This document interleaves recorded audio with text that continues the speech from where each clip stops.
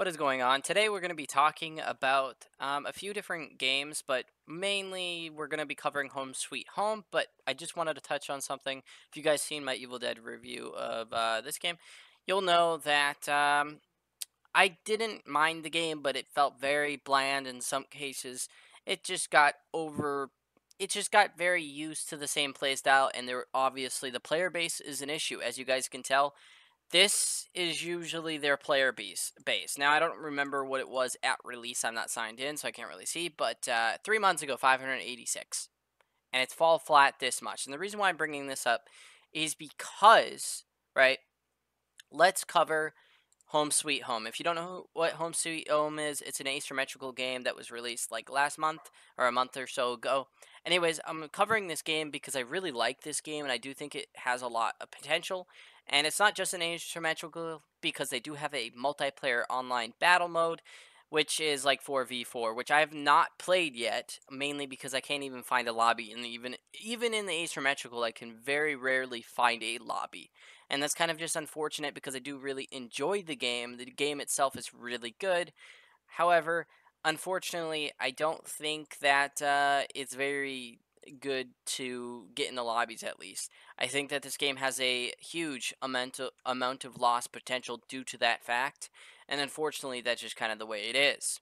But as you guys can tell, as a month ago, basically, 2,507 was their peak. Now, at a peak, that's, I mean, it is an indie company, I would say. They're not really as known as they could be. I would say the marketing for this game really doesn't exist as much as it could. This game definitely has a chance. I just don't think that the marketing is really there, and it's not really its strong suit, unfortunately. But as I was saying, there's only 148 playing right now. However, I will say that the player base does kind of fluctuate. Sometimes it's as high as like 800, which is still decent. However, this game also isn't on console, unlike Evil Dead. And the reason why that matters is because Evil Dead, you can still find matches pretty fast, but for some reason in Home Sweet Home, you're not able to find the matches. And I don't understand why. But it genuinely has taken me 15 minutes to find a match as a survivor. And then playing as killer, it still takes, I don't even know, because I gave up on how long it took. But it took quite a long time. And for that matter, I just didn't really care to play anymore. I want to, but it doesn't seem to. Now, the bigger issue isn't just the player base, because yes, there isn't enough players, that the game is pretty much dead already. However, something I want to touch on is if they do release it to console, yes, I do believe, I truly do, that it would be really good. I know that they want to focus on the PC version of the game before they ever focusing on the console version, and I feel like in some ways they can still do that and then releasing an update on console, but still have cross-platform, even if we don't have access to everything that everybody else is able to access, because at least for the asymmetrical, at least you should be able to play and not have any problems. I don't really think that's a problem. I know that, console ports aren't always the greatest, and it's probably part of it. However, I do believe that it would open up their player base, and on top of that, their marketing needs to be a little bit stronger. That could be with streamers, content creators, etc. I know I still want to play. I've been thinking about asking friends of mine if I could partner up with them and maybe make a collab stream and do a private match. However, there's one more thing I want to touch on, and that one more thing is the fact that there is a killer um, thing, and I'll put it this way: the killer's OP.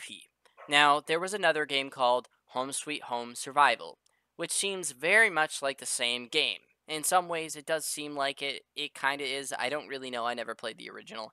However, what I want to mention on here is that earlier in the past on that game, survivors had a higher chance. Now, the reason why I'm bringing this up is because there is a higher chance that they could have more player base, bring players back who have already played, if they decided to do a few things and tweak a few things. Some people think it's fair right now. I'm just going to tell you the truth. It's not. So there are things called the ritual. Now, with the ritual, you have to have um, 3 rituals done. The issue with having 3 rituals done is the fact that when you do one ritual, for example, that takes like so much time. I don't even know exactly how much time. I never timed it myself. However, my point being is that even if I did time it, it genuinely takes way too long I did it on stream the other day, and it genuinely takes way too long to actually do the rituals, and you only need to do 3 rituals. Now, hear me out. I honestly think this game would work better as if it was like Friday the 13th, when there was like, I don't know how many players it was, but originally Friday the 13th had quite a bit of players, and then Jason, which I think personally works a lot better in this area. And I honestly understand that Killer is a little bit overpowered, and the reason why I bring this up, oh wait, my bad. The reason why I bring that up is the fact that the player base sucks. Genuinely, there is no player base, and I do believe that this needs to be a higher chance of finding lobbies. It just needs to just be a little bit better. Now, the fact that they have a ranked match is a little weird to me, because genuinely, when you're playing Survivor, it is genuinely hard. And what I mean by this is because you don't have much of a chance to survive. And why I really wish there was more player bases, because then I feel like you'd have more fun at it, both as killer and survival. Because I feel like you're not always being killed right off the bat, because it's not hard to die. And then on top of that, you can be brought back after either someone does a ritual, or you can self-spawn after like a minute or two, like a minute and 30, something like that. Anyways, there's an issue there. And the issue there is that, number one, the game goes way too fast. I played Killer and beat the game in like 2 minutes. That's a huge issue. I shouldn't have that much, or it shouldn't be that easy. And no matter how I play, it's still kind of pretty fast.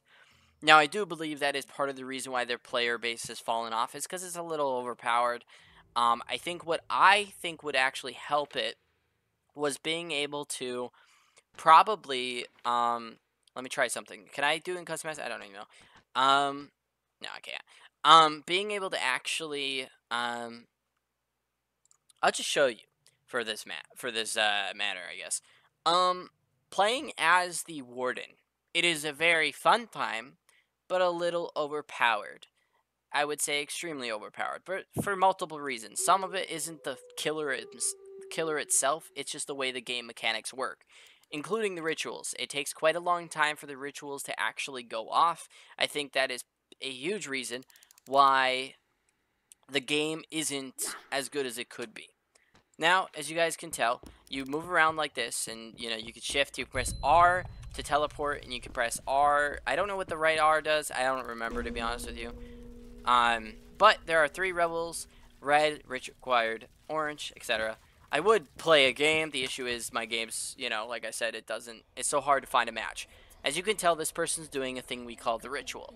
Now, with the ritual, something I notice is that basically it is genuinely hard to actually complete these, because it takes a long time. And in the top left, you can see exactly how many rituals you needed to do, which is 4, not 3, which I thought it was previously, which I think they might change. I do think it should be like 2, to tell you the truth. Okay, maybe that's a little OP, but in some ways it should be. So what I think personally is that they need to change that to maybe 3, but a little bit faster to do the rituals, and it doesn't take as long to do them. Now, that isn't the only problem. Another problem with this is that when you get past all the ritual stuff and you finish, I feel like you should be able to bring back your teammates alive, because I've done it, and all my teammates, I believe they all should be spawning at full health. And I say that as a killer. I like playing as killer in this game. I think that it brings more fun to the game. It doesn't feel as competitive as like Dead by Daylight does, for example. I think there's a lot less stress involved if you actually have a chance at winning against the killer. And I do mean that, because the rituals take a long time, plus we can see the rituals through walls, just like generators. The issue with that is, I feel like there's also not enough ritual stands, I guess you would call them, when there definitely needs to be a lot more. Now, something I do like is this survivor thing. There's a shield right here, right? And it's good. It's a good touch. However, I can't walk in there because my game bugs out in the tutorial, which is the game's issue, I believe. Now, that isn't anybody's fault. That is just a bug that they need to fix, and it kind of is what it is. But the reason why I'm mentioning this is because when I played as Survivor, in order to put this barrier up, you have to be running away from the killer. Now, what I think there should be is, yes, traps that exist in doorways like that. However, I do believe that the survivor should be able to walk through it if they choose to. And also, the killer should be able to have a, what's it called? If they walk through the barrier, they should be stunned. Instead of like the way it happens, oh, you can't walk through it for however long, which I don't know exactly how long it lasts. I think it definitely should be a barrier that stuns you for 5 seconds rather than being able to walk around. And the reason why I bring that up is because of how long the rituals take. And however, that could be nerfed like half the time and it would be so much better. And then on top of that, being able to be stunned like that is pretty nice because you don't have any. So as you guys can tell, right there I melee'd, right? Now when I melee, the switchblade is brought back, or the blade cutter, or the box cutter, whatever you call it. The blade is brought back, and it makes it where you can't swing instantly right after each other. That's about 3-4 seconds of timing to be able to in between swings. Now that's all right. That's not bad. I would say that's pretty fair. However, as I was saying, the ritual is definitely something that needs to be fixed, including this. Being stunned would be so much better than that. Like, for example, I should be able to see the barrier, which I can, and you can see when you're being chased, which is a problem. Because if somebody puts that up a little bit too early, I don't think that they should be killed for the matter, especially for how easy killer is. What I do believe should happen is, let's say we're running this way. We're being chased. Oh, the barrier is up. He's right there. And also, you can actually exit. Well, not maybe. There should be a hole in the wall somewhere, but it's not on here, I guess. He can crawl through the hole, and I can go around and stop him at the hole. And he can't crawl back through unless it's a hole in the wall and not like a crate or anything like that. There's different things that you can like walk through and crouch through, and you can destroy doors and walls. But I do think that is a little bit fast. I wish I could show you guys, but it's not letting me pass it because there's a bug in the tutorial, which is annoying. But as I was saying, being able to break doors, I think, should take a little bit longer. Not too long, obviously, because it is break down a door. I understand they don't want to be too strong. But I do believe it should be a little bit better and a little bit different.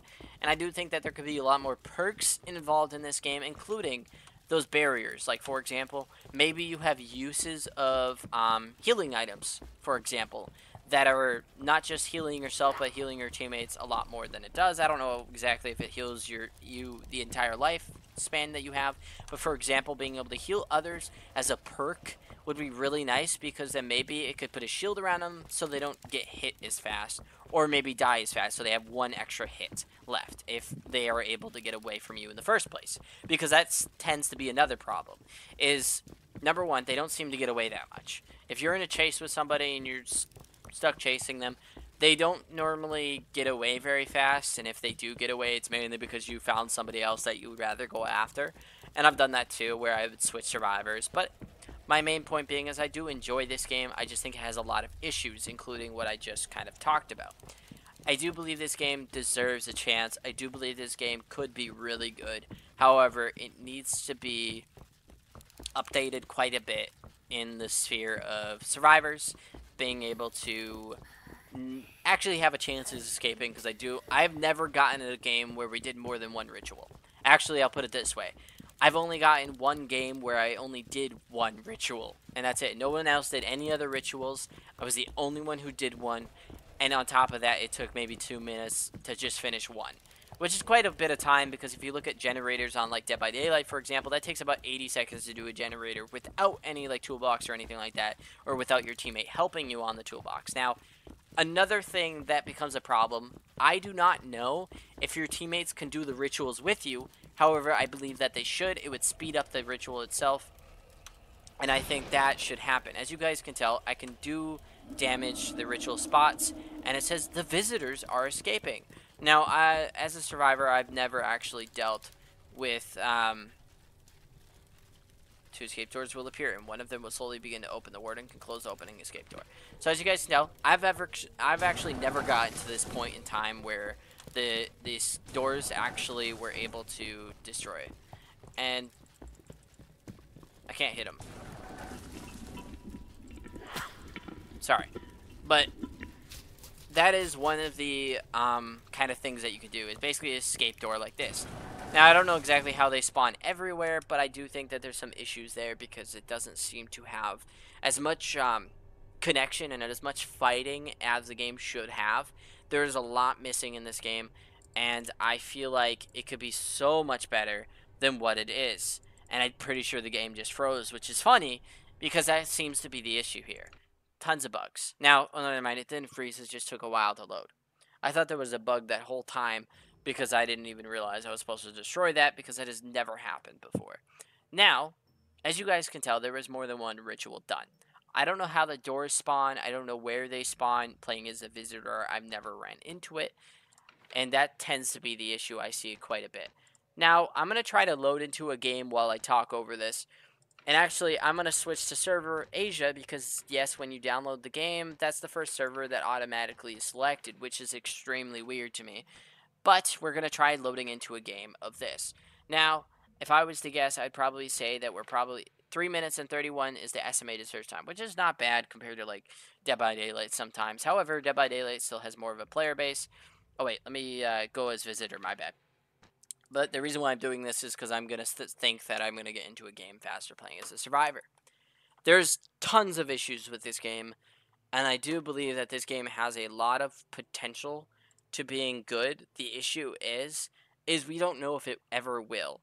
And that's mainly because the game is kind of dead on arrival. The way the game was released had a lot of issues, and a lot of people actually wants the game to become the console. And I completely agree. This game definitely, and I mean this, definitely should be on console. As you guys can tell, there's a lot of updates for the game, like they're bringing, new like killers in the game, the saming drum or dumb, my bad. It's pretty nice, and I would argue that it's pretty good. However, this game is a huge issue because there's so much missing, and that includes a player base that actually plays their game. Not that their game is bad, because it's not. However, there needs to be more problems fixed, including the survivor versus killer type thing, because yes, it is genuinely really difficult. However, the game itself is usually pretty fun if you can even get into a match in the first place, which a lot of the time you tend not to be able to, and that seems to be my issue and where I stand. However, like I said, hopefully this game gets updated and is released with better features as a survivor and more potential to being able to actually try to escape. Anyways, that is all I gotta say. I am Stealthy Rebellion, signing out.